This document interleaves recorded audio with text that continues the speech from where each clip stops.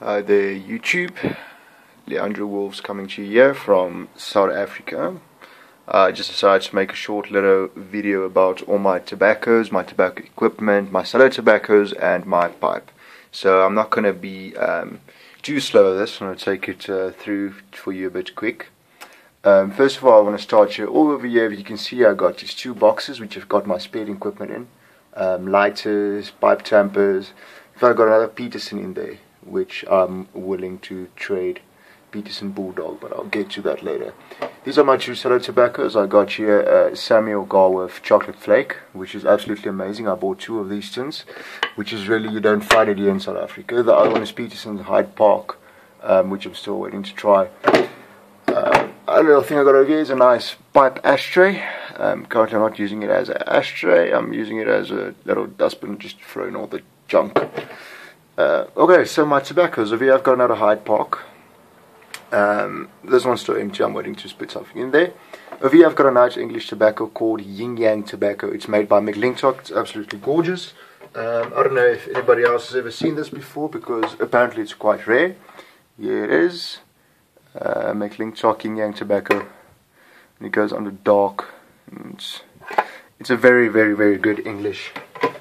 The other one over here that I got is Davidoff's Flake Medallions. Lovely VA Perique tobacco. And over here, it's not actually vanilla cream, it is an English blend, which I got from a good friend. It is GLP's Abington and GLP's Key Largo, which I just basically threw a little bit that I had left. I just threw them together, and that's a quite nice spicy smoke over there, which I really enjoy. We don't get a lot of these tobaccos in South Africa. We only basically get Peterson and McBaron tobaccos, which is actually quite a shame. Over here I got McBaron Plum Cake, which I'm cellaring for the past year now, so I'm waiting for that to just ferment a bit. Over here I've got another McBaron roll cake and plum cake, which I threw together a long time ago because I didn't really enjoy them, but I'm wanting to try them now. Over here is a local house blend. It's alright, it's got a bit of a tongue bite. It's also English blend. So yeah, I'm just keeping that to see if the age can make it a bit better than what it currently is. Over here I got Peterson Connoisseur's Choice and Gold blend, which I threw together. These are basically mostly my English tobaccos all the way from there. This, I don't even know what this is. This is a cheap drugstore tobacco, Batida de Coco. English. It's aromatic, sorry. It's not too bad, but it's just I'm not enjoying aromatic tobaccos that much anymore. It's got a bit of a liqueur taste. It's alright, but yeah, there's nothing more than a fragrance for me. Over here I got Peterson Sorensen Navy blend. It's good. It's a quality leaf, but it's a bit on the bland side. There's no richness to it or anything, so I'm looking to add something maybe to it, maybe a nice English. Over here are all my pipes. I've got a Turkish Meerschaum over here, which is quite lovely. I got it for my birthday about 2 years ago. When I just started smoking pipes, really wanted a Meerschaum, so well, this is a Estate. Over here I got a little Adventurer pipe.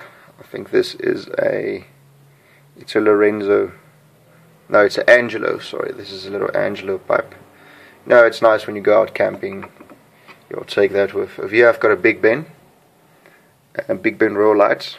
It's also a lovely pipe, and I just love the grain on that. It's beautiful. Over here I've got two corncob pipes,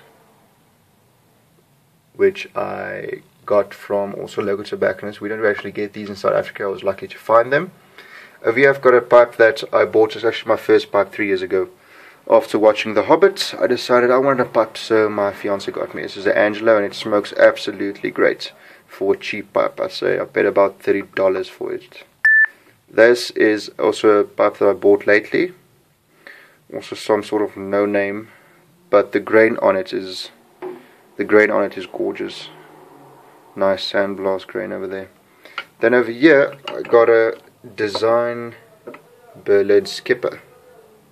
It's a quite unique pipe. Smokes lovely.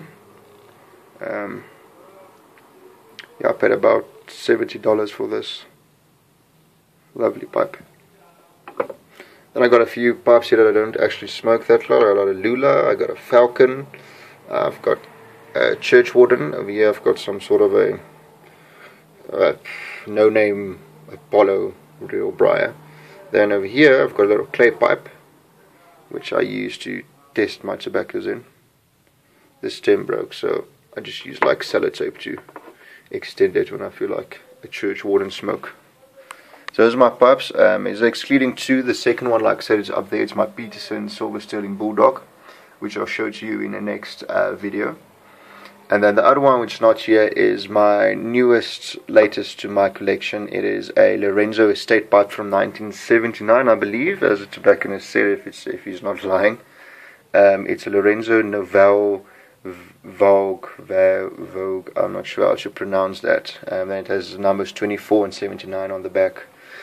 Over here, some of my lighting equipment. Over here I've got tobacco matches, pipe matches, which are quite thicker and longer than normal matches. Over here I've just got a double-sided lighter, but the one side broke. I'm not sure what happened. It's quite cool. Over here I've got a long match lighter. Also got to refuel that actually.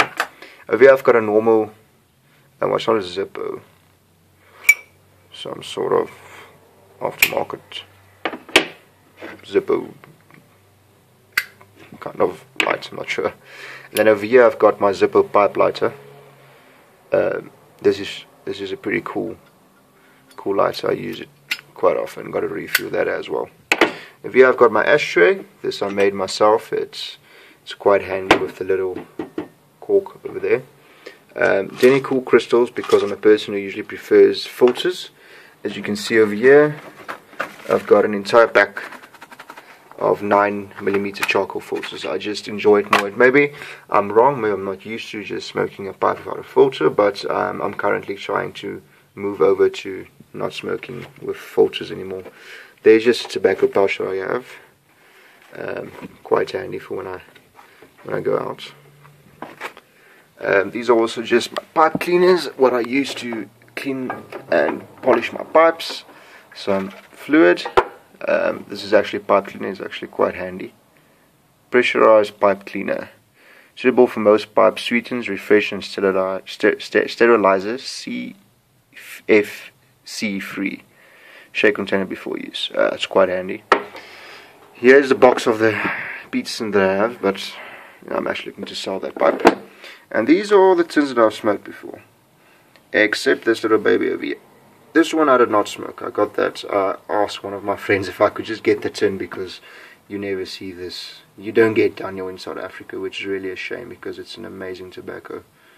Like I say, you only get Peterson and McBaron tobaccos. Yeah. And only the two Samuel Garces I tasted before is this 2012 limited edition champagne, which is absolutely horrible, and then a chocolate flake, which is again quite amazing. So there you have it. Here's my little collection, my tobaccos and my accessories. Thank you for watching and have a lovely day.